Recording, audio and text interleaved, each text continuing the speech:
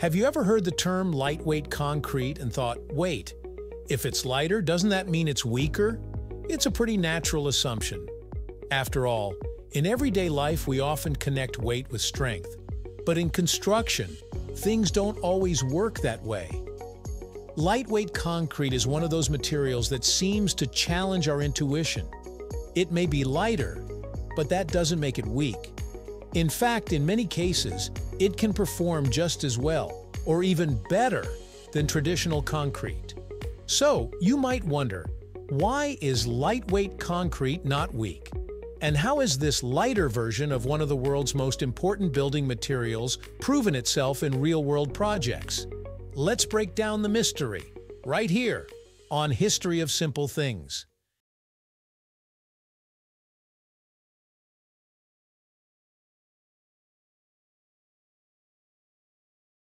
Before we can talk about strength, we need to understand what lightweight concrete actually is. Traditional concrete is made from cement, water, sand, and gravel. Gravel and sand are dense, heavy aggregates. That's what makes normal concrete so heavy and bulky. Lightweight concrete swaps out those traditional aggregates for lighter materials. Instead of gravel, you might see expanded clay, pumice, perlite, vermiculite, or even recycled industrial byproducts like fly ash pellets. These materials create a structure with lower density. The result? A concrete that weighs significantly less, sometimes 20 to 40% lighter, than normal concrete. Now here's where the misconception comes in. When people hear lighter, they assume weaker. But in construction, density and strength are not the same thing. A material can be lighter, yet still deliver remarkable durability and performance. In many ways, lightweight concrete has also become the modern equivalent of bricks. Just as clay bricks once shaped the walls of cities and gave builders a simple, modular unit to work with, lightweight concrete often comes in block or cube-like forms that serve the same purpose today. These blocks are easier to handle because of their reduced weight, yet they provide excellent strength and insulation. For builders, that means faster construction, less strain in lifting and placing, and walls that perform better over time. Where traditional bricks relied on heavy clay, lightweight concrete blocks represent an evolution, combining the practicality of a simple shape with the advanced engineering of modern materials. So how can lightweight concrete stay strong despite having less mass? The answer lies in how it's engineered. When we replace heavy aggregates with lightweight ones, we aren't just tossing in random weak fillers. These lightweight aggregates are carefully chosen because of their properties. Expanded clay, for example, has a porous structure that makes it much lighter, but it's also strong enough to bond well with cement paste. This bonding is critical because the interface between the aggregate and the cement is where concrete often fails under stress. Another factor is water absorption. Many lightweight aggregates can absorb water into their pores. This might sound like a weakness at first, but it actually helps during curing, the chemical reaction that hardens concrete. By holding on to water and slowly releasing it, the aggregates improve internal curing, which leads to better strength development over time. So, lightweight concrete isn't just hollow or fragile. It's designed in a way that balances lower weight with strong internal bonding. Now let's talk numbers for a second. Normal concrete weighs around 2,400 kilograms per cubic meter. Lightweight concrete, somewhere around 1,600 to 1,800 kilograms. That's a massive difference when you think about the scale of modern buildings and bridges. And yet, its compressive strength, the measure of how much pressure it can take before breaking, still lands in the 20 to 50 megapascals range. In plain language, that's strong enough for most major construction projects, from high-rises to highway overpasses. But you don't have to just take the science at face value. The real proof comes from real-world projects. Engineers have trusted lightweight concrete in some of the most ambitious and demanding structures.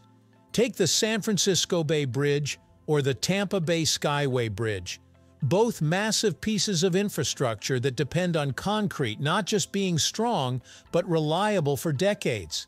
And guess what? They used lightweight concrete, not as an experiment, but because it made the entire design more efficient and durable. And it's not just bridges. Skyscrapers rely on it too. Think about a high-rise. Every floor you add puts more and more weight on the foundation. If you can cut down that weight by 20 or 30% without sacrificing strength, you're suddenly opening the door to taller buildings, thinner foundations, and lower construction costs. Lightweight concrete has literally helped shape the skylines of cities around the world. Strength, of course, isn't only about how much weight something can hold in the moment, it's also about how well it performs over time. And here again, lightweight concrete has an edge. In cold climates, traditional concrete can suffer from freeze-thaw cycles. Water seeps in, freezes, expands, and cracks start forming. Lightweight aggregates actually help prevent this because their pores act like tiny pressure release valves. Instead of concrete cracking under that pressure, it can absorb and handle it. And then there's energy efficiency. Because it's less dense, lightweight concrete doesn't conduct heat as quickly as regular concrete. That means buildings made with it naturally insulate better, keeping interiors cooler in summer and warmer in winter. It's not just strong, it's smarter. In some situations, lightweight concrete doesn't just match traditional concrete, it outperforms it. Earthquake zones are a great example. In seismic events, the lighter the building, the less force it experiences from the shaking ground. By using lightweight concrete, engineers can design safer structures that handle earthquakes more effectively. The same goes for long-span bridges. Lighter decks mean less stress on supports, which means a longer lifespan. So why does the myth of weakness persist? Probably because of the name. Lightweight just doesn't sound tough. It gives the impression of compromise, like diet soda compared to the real thing. But the truth is, lightweight concrete isn't a watered-down version of concrete. It's a carefully engineered material that's been tested, trusted, and proven in some of the most demanding structures on Earth. When you add it all up, lightweight concrete isn't weak. It's proof that strength doesn't always come from being heavy. Sometimes it comes from being efficient, adaptable, and designed with purpose. So the next time you hear someone dismiss lightweight concrete as flimsy, you'll know the truth. It's not a compromise. It's an advancement. A material that shows us lighter can still be stronger, smarter, and better for the future. Because in construction, as in life, weight isn't the only measure of strength. If you enjoyed this video, please check out our other bingeable channels.